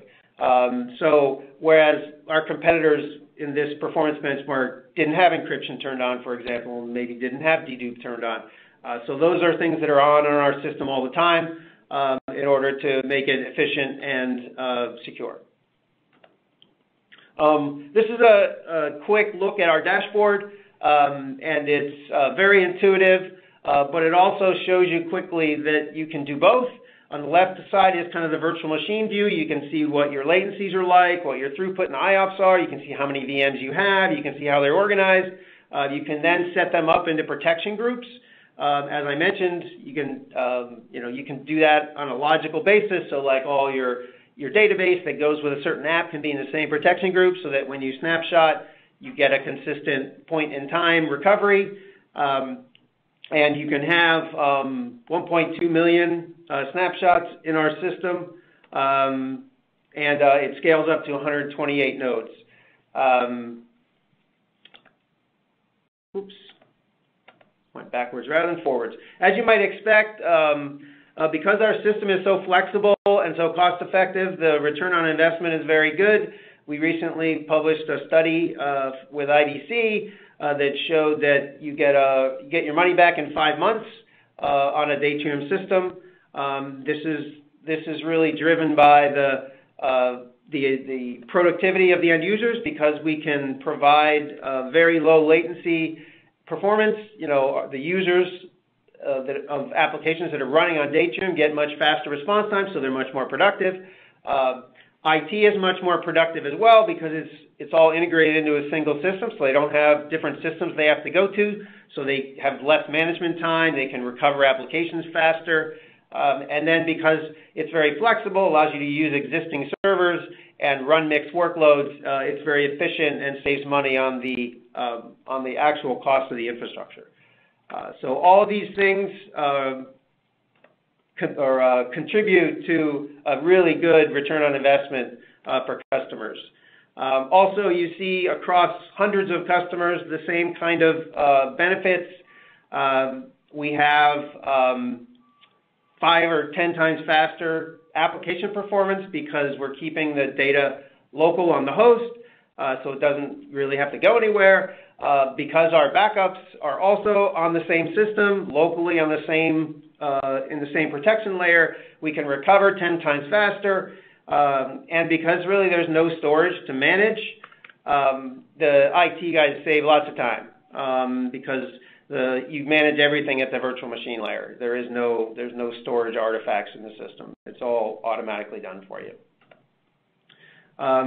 We also have customers who review us on Peer Insights, which is a Gartner service.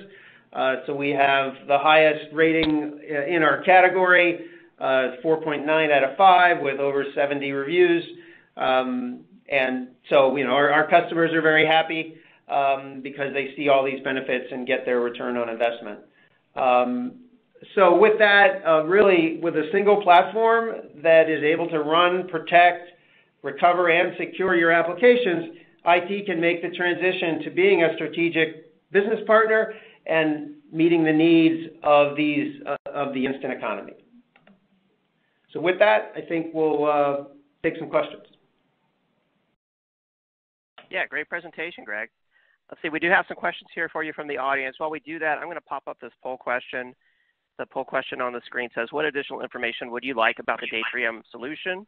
I'll just leave that up while we do some Q&A here. Joy is asking, and maybe you alluded to this a little bit in the business value resource you mentioned, but Joy's asking, this seems efficient and manageable, but how do you justify the cost, especially for a smaller organization? Yeah. So the cost justification comes in a couple of ways. One, obviously, depends what you're comparing against. But our ability to use existing servers, many of our customers save a lot of money that way.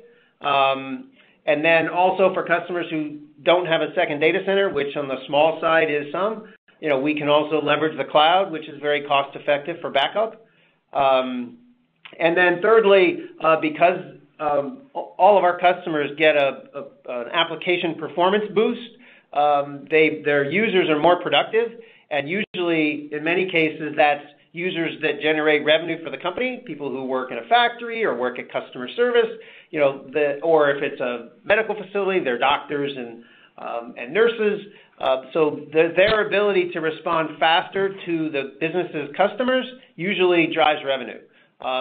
So we can help drive revenue, we can help lower costs, and then the final piece of the puzzle is making IT much more productive because they don't have to manage storage, they can recover applications much faster, and it just saves them a lot of time to have all these functions integrated into a single system, and that makes IT much more productive, which saves the company money. Okay, great.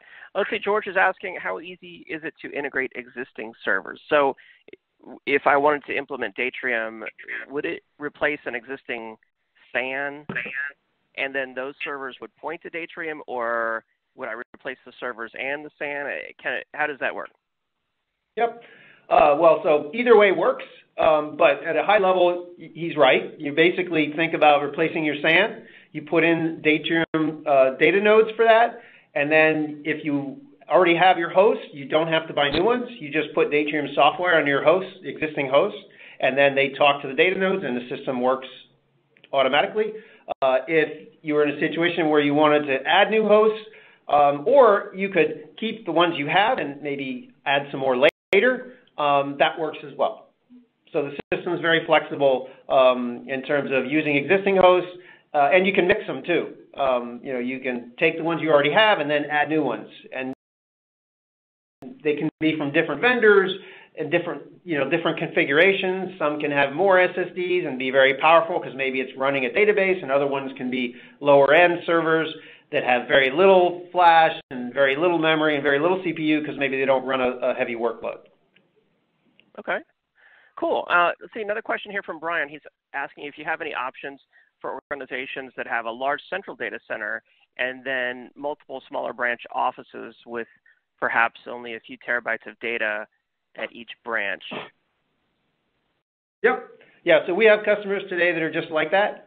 And the system automatically replicates data between two places. So, for example, you'd have your central DVX in your central data center. You'd have smaller DVXs out at your remote offices, and then the replication would happen automatically between those remote locations and the central office. So you would automatically have all your data back at your central location where you could manage it and do whatever you want to do with it. So that's the way the system works. There are some, as you might expect, for if it was a remote office where you didn't have good connectivity, there are some settings you can adjust a little bit for very low bandwidth connections, and the system will tolerate that. If you lose a connection, it'll restart things later in terms of the replication, and all that happens automatically. Okay. Gary's asking if we are running VMware on premises and using AWS as a recovery site, do we need to have VMware on AWS deployed? Or I guess he's asking, can you just use AWS? Or how does that work? Yep. Yeah. So it depends on your requirements. It works either way.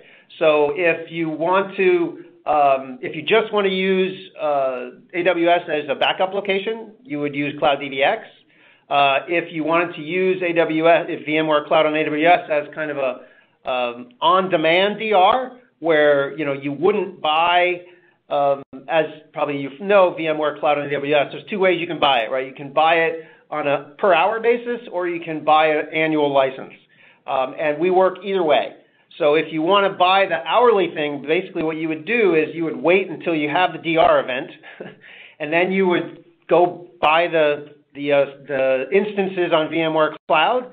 As soon as you brought those up, you would point them to the Cloud DVX software, and you could be up and running. So, it might take you 20 minutes to do all the work to bring up those instances, but your data is already there, and then you could be up and running. Obviously, that's much, much less expensive, but it's not instant recovery. And then the final way you could deploy it is you would buy an annual license for VMware Cloud on AWS. You would have those instances sitting there waiting. You'd have your application sitting there waiting. The data would already be there. So then you could instantly fail over. Obviously, much more expensive, but then CloudShift would automatically fail you over to VMware Cloud.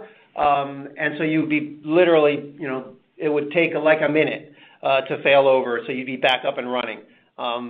So our services work in all three scenarios. Nice. All right. Another question from William. He's asking, can you set up a custom RPO and RTO?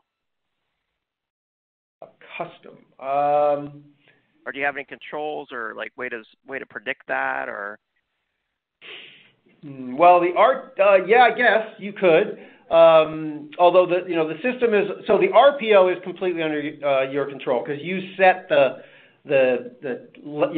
how often you take your snapshots, right? Down to every 10 minutes. So anything more than 10 minutes, you decide how often you want. So RPO is completely configurable depending on where you want to set it. Most of our customers do it very often because it doesn't take any incremental space because everything is deduped, and it doesn't have any impact on performance because of redirect on write. So most of our customers do very low RPOs. In terms of RTO, the snapshot is sitting on the system, So it's really however long it takes you to log into the system and start up your VM again and point it at the new data. For most of our customers, that's under a minute. But if you wanted it to be longer, you just wait longer before you brought up the VM, and then as soon as the VM is up, you point it at the data, you'd be back up and running. Okay. Nice. Very cool stuff. Well, I think that's all the live questions we have. Great presentation. Thank you so much for being on today, Greg. Thank you for having me. For more information on Datrium, of course, visit datrium.com. Also, check out the handout that's available for download right there in your audience console. That handout is an IDC report that covers how Datrium generates substantial business value by providing high performance and self-protecting enterprise storage and compute. All right, excellent. Well, it's time for another prize giveaway. We have an Amazon $500 gift card going out to Elma Lorento from Tennessee, and a grand prize, one of these new Samsung phones, going out to Tim Henderson from Ohio. Congratulations to Tim. Now, make sure you stay tuned. We have one more gift card and two more grand prizes to give away after our next presentation. And with that, it's my pleasure to introduce Ankur Desai, Director of Products at Robin. Ankur, are you with us? Yes. Thank you, David. Thanks for being on. Thank you. Hi, everyone. This is Ankur from Robin Systems, and today we're going to talk about hyperconverged Kubernetes for big data, databases, and AI/ML. So now the concept of hyperconvergence has been around for a while, but in the context of Kubernetes, it's pretty new. So let's talk about what that means for Kubernetes. So let's take a look at the traditional hyperconverged infrastructure concept. Traditional HCI brings together storage, compute, and network in a single system, right? Typically in a virtualized fashion, so you would have software-defined storage, a hypervisor, and software-defined network, and you will use that system to manage your virtual machines. Now the industry as a whole is moving away from virtual machines to containers. The reason being containers are lightweight, they don't package the operating system, so it's really easy to spin them up. It's really easy to scale a containerized environment, and it's also very easy to port a container from, let's say, on-prem to cloud or vice versa, right? So the industry as a whole is moving towards containerization and a containerized application environment. So in that context, wouldn't it make sense to replace the traditional hypervisor with Kubernetes, right? And that's what we have done. So in the context of Kubernetes, the hyperconvergence is a pretty new concept. In fact, Robin is the first platform to bring this kind of system, this kind of architecture to market. So here what we have is, basically we have replaced the traditional hypervisor with Kubernetes. And the reason we have done that is, as the industry is moving towards containers, you have to choose the best container orchestration platform out there to manage your containers, right? And that's what we have done. So the software-defined storage part and the software-defined network part remain the same, but the orchestration and the management of containers now is done by Kubernetes. And as you can see here, the operating system is now also virtualized, so it comes a level below, and your applications run using containers and pods. So the applications are really lightweight, they are portable, you can spin them up within literally seconds, and you can actually move them across clouds really easy. So that's the benefit of bringing Kubernetes into the mix and going to a containerized world over a virtualized virtual machine world. So let's take a quick look at our architecture. We start with Kubernetes, and I would like to mention that you can run Robin wherever you would like, including on-prem and in the cloud. So we are not an appliance. We are software-defined hyperconvergence. What that means is you can run us run the Robin platform on AWS or on-prem or even your VMware defined tooling, right? So we start with Kubernetes, that's the core orchestration platform, and we build around it. So our platform comes with built-in storage that provides all enterprise-grade features such as snapshots, cloning, setting up quality of service, all of the things you would need to run mission-critical applications on Kubernetes. We also bring in software-defined storage with OVS and Calico. So this is flexible networking solution that gives you persistent IPs that are required to run stateful applications on Kubernetes. And on top of all of these three infrastructure level components, we have our application workflow manager. So this is the brain behind the operations. If you're familiar with deploying Cloudera or Hortonworks or Oracle RAC, these are very complex deployments. Right? With Robin, you would have a simple app store, and deploying all these complex applications would be as simple as clicking on an application in the app store, and Robin takes care of the rest. Everything else is automated. It's as simple as maybe going to the app store on your iPhone and downloading an app, right? So we'll actually see the demos of how this works because you have to see it to believe it. But this is the architecture in a simplified way. This is the architecture in a nutshell.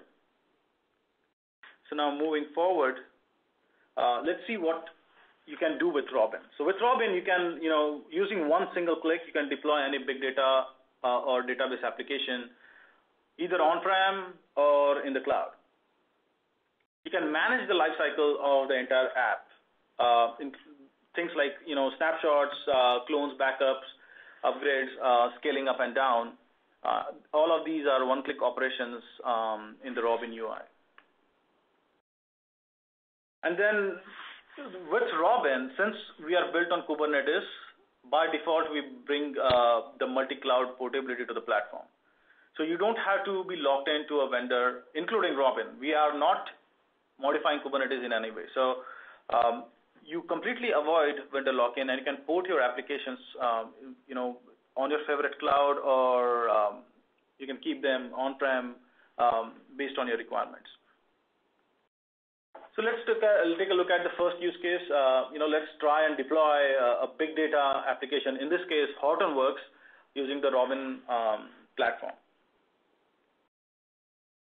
So without Robin, there are multiple steps involved. When you're trying to deploy something as complex as Hortonworks or HTTP, you have to create IT tickets. You have to find the right container images for all the services within that platform. Configure the containers, make sure they work well together. All of these steps can take you maybe a week or more. With Robin, you simply log in. You see your own private app store. Right? Robin provides default images, default application bundles within the app store, including Hortonworks. So you just have to click on it, and you're ready to go. So this is, I'm inside the Robin platform. Clicked on Hortonworks. Now I have to provide some simple inputs like what I would like to name my application, and then Hortonworks is a complex platform, right? So I will choose the services I need. So in this case, I'm going to turn on Hive and Kafka. I'm going to set CPU resources for data node, and I'm simply going to just say provision application.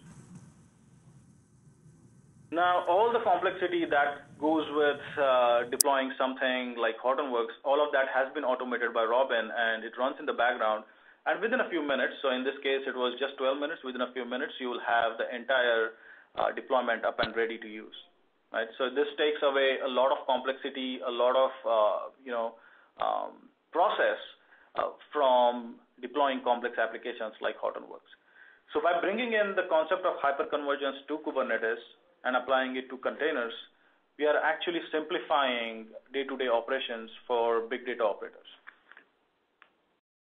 The next use case would be snapshots and clones for the entire application plus data. So snapshots are typically used to roll your application back to a point in time, so recover from a mistake. Whereas clones are used to collaborate between teams. So if you have dev environment, you can create a clone of the entire environment and give it to the QA, right? So they would have the exact same environment to work on. They don't have to worry about getting to the stage where their environment actually matches the dev environment, right? So we are simplifying the collaboration between different teams. Once again, without Robin, there are multiple steps involved. You have to talk to the storage admin for the storage snapshots. You have to then, take care of your application containers, and then make sure, you bring the containers back up with the right snapshot, and it all works together well. With Robin, it's as simple as just logging into the App Store and clicking on the application that you want to clone and snapshot, and you're ready to go. So let's take a look at the demo here. Here we have a Cassandra application up and running. And I'm going to now create a snapshot of that application. Right? I simply say manage and create a snapshot. I'm going to name my snapshot, and Robin should take care of everything else in the background. You can actually also create a schedule for your snapshot, so every 10 minutes, 15 minutes, whenever you need it. Now the snapshot is created. Let's try and create a clone of the snapshot. Right?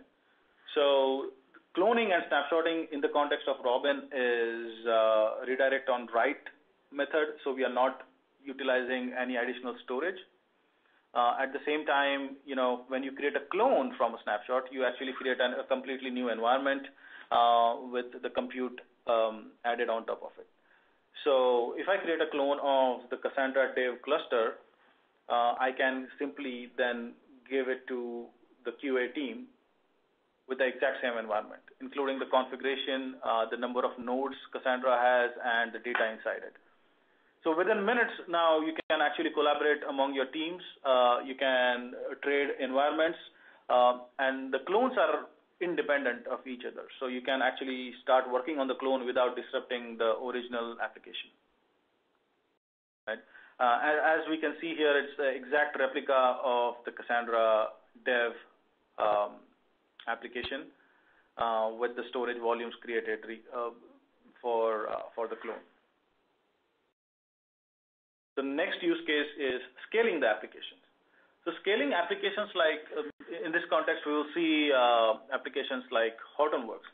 Scaling them is not easy, especially, because you have to consider separate roles each service plays, right? So if it's a data node, you want to scale it out by adding more data nodes, whereas for a role like name node, you want to scale it up by adding more CPU and memory. You can do both with Robin, and we'll see how simple it is, right? So we just have to adjust sliders. So here we have an Hortonworks application running. Simply go to the application. And now we have the option of selecting the QoS. So for the name node, we are going to say, hey, we just want to scale it up because we see it's under a lot of stress. We are going to add more CPU and more memory to the name node.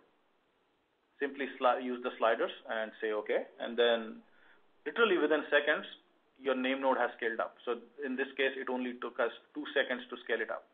So that's, once again, it coming back to the benefits of containers over virtual machines. This is a major benefit, right? So containers are lightweight and they're flexible. It's really easy to spin the containers up as compared to virtual machines. And that benefit actually then, is brought to lifecycle operations such as scaling up and, upgrading. So to wrap it up, with Robin, you can focus on your applications and not worry about your infrastructure. Right. So we talk in terms of applications. You saw all the demos where we're talking about Hortonworks and Cassandra, and not about storage volumes and CPUs and networking. Right. So all of that has been taken care by Robin for you. You just use your private app store to take care of your applications. And once again, what are the benefits of doing that? You can deploy any stateful application on Kubernetes in data center or in public cloud within minutes. You can manage lifecycle operations for your applications using one-click operations, as we just saw using sliders. And then you avoid vendor lock-in and bring multi-cloud portability to your environment. And with that, I would request you to go to robin.io to see more demos. We have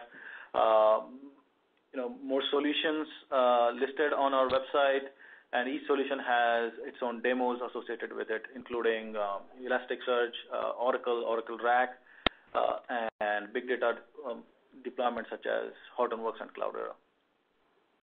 What additional information would you like about the Robin solution that you saw today? If you don't mind answering that, we would appreciate it. And a question from the audience, they're asking, could the customer application be deployed in the hybrid cloud? So is Robin an on-premises solution, or how does that work exactly? So we are cloud or on-premise agnostic. So the way you would deploy it on hybrid cloud is Robin has a concept called resource pools. So when let's start with on-prem, right? So when you deploy Robin on maybe 10 servers on-prem, what we do is we create resource pools. So you can create a pool that includes all of your infrastructure, or you can create multiple pools that will separate pieces of the infrastructure. The way to do a hybrid cloud with Robin is create a resource pool that will have a few servers on-prem and a few servers in the cloud, such as AWS. Right? When you do that, you basically have an environment that stretches across on-prem and cloud. The other way to do it is basically create two separate resource pools within the same Robin cluster. So one resource pool would be AWS resources. The other resource pool would be the on-prem resources. And then you can set rules on, whenever you try to deploy an application, Robin gives you the option to choose the resource pool, right? So you can deploy certain applications on AWS and certain applications on-prem, as well as when you're creating snapshots and clones, you have the option of selecting where that snapshot will reside and the clone will reside. So you can have your original application on-prem, and you create a clone in the AWS resource pool. So we do provide comprehensive hybrid cloud options to our customers, and it's really easy to set up. Okay, excellent. And another question here, can you tell us about what customers are using Robin in production? Yeah, sure, absolutely. So we have multiple customers using Robin in production. A few examples would be Fortune 100 insurance company USAA, and banking company BNP Paribas. They're using Robin for containerizing their Elastic stacks. Then we have Sabre using us for consolidating Oracle RAC deployments. Palo Alto Networks is using us for consolidating their Cloudera deployments, and there are many more. So you can simply visit robin.io and see the case studies and customer logos on our website. Nice. And what about Kubernetes? Does Robin modify Kubernetes? Is Robin a Kubernetes distribution? Yes, I would say Robin is a Kubernetes distribution, but we don't modify Kubernetes at all. So the way Kubernetes was built, it's very flexible in terms of the additional components you can plug in. For example, Robin Storage plugs into Kubernetes using something called Container Storage Interface, CSI. So Kubernetes has provided all these interfaces where you can bring together components outside of the Kubernetes code. So we don't modify Kubernetes at all. It's completely upstream Kubernetes. We are not modifying the code related to Kubernetes. We are just using the interfaces provided by Kubernetes, the standard interfaces, to create a complete solution that brings simplicity to Kubernetes. Excellent. And that's something I know a lot of companies need, is they need Kubernetes to be a lot easier than it is today. And you all are really making that easy with the App Store. Another question here, can you add your own application to the App Store? Absolutely, yes. So the App Store we saw in the demos, it comes with some default applications up and loaded, but those applications are nothing but simple YAML files. Those are configurable. You can make changes. You can create your own YAML files. I'll give you an example. So a recent customer of ours, they are using Cloudera, but they are using a visualization tool called Arcadia to go with it. So what we did was we created a simple bundle that has everything included. So when they click on that application, it deploys Cloudera as well as Arcadia, right? So you can create your own custom applications. You can create, you can change the default structure of the Hortonworks application we provide. It's all flexible and configurable. Okay. And can I deploy Robin on existing servers, or do I buy servers and the Robin software from Robin? No, like I mentioned, we are not an appliance, so we are software-only solution. So if you have hardware, Robin runs on commodity hardware, you can simply just get the software bits and run on your existing servers. Nice. And what's the easiest way to try out Robin for yourself? What do you recommend? So go to robin.io, and there is a community edition available as well as there is a free trial available. So in fact, for the free trial, we actually, take care of the AWS bill for you. You get 3 days access to Robin on AWS. You can play around with it. The App Store is already populated with default applications, so you can see how easy it is to deploy applications, to scale up and down the applications. And you have the environment for 3 days, and Robin takes care of the AWS bill for you. The other way to do it is we also have a community edition, which you'll deploy on your own AWS account, but that's free for life. So you don't have that 3-day limitation there. You use Robin with a 3-node cluster free for life. Then you can play around for a longer time. So this is for someone who wants to keep the system around for a while. Nice. Well, that sounds easy. Sounds easy to do. A great opportunity for a lot of folks interested in using Kubernetes and doing it the easiest way possible. I think that's all the live questions we have, but thank you so much for being on the event today. Thank you. Thank you for having me. For more information on Robin, visit robin.io. Also check out the handout that's available for download there in your console. It's a product brief on the Robin Hyperconverged Kubernetes platform. It has all the details about how it works and the different applications that work well on it. So make sure that you check that out. And with that, it's time for our final prize drawing. While I do that, I'm going to pop up this poll question. The question is, what's your time frame for updating your existing infrastructure or adding new infrastructure? Is this something you have planned in the next 6 months, 6 to 12, 12 to 24, or just not sure today? And the prize winners, let's see, we have a final Amazon $500 gift card going out to Corinne Monshine from Pennsylvania. Congratulations, Corinne Monshine from Pennsylvania. And then grand prize number 4 for another Samsung S10 goes out to Harris Herdovic from Iowa. Congratulations, Harris from Iowa. And then final grand prize goes to Chris Lucas from Ohio. Congratulations to Chris from Ohio, Harris from Iowa, and Corinne from Pennsylvania. All right, thank you for answering the poll question on your screen. I will post all the prize winners here in the Q&A in just a moment. Before we go, I want to remind you to check out our 10 on Tech podcast over in the iTunes store to learn about the latest in enterprise tech. Visit events.actualtechmedia.com for our upcoming event list. You can see all of our Megacast and EcoCast events there, as well as our special webinars that we do on a weekly basis. So make sure you check those out. In fact, our next event coming up is the Disaster Recovery in the Cloud event on April 4th. So make sure you stay tuned to your email inbox for an invitation to that. And if you don't get one, just visit events.actualtechmedia.com. And if you're a potential sponsor of a Megacast or EcoCast event, always feel free to reach out to sales@actualtechmedia.com. I hope that you enjoyed the event. Thank you, everyone who joined us today. I hope that you learned a lot, and I hope that you have a great day. See you next time.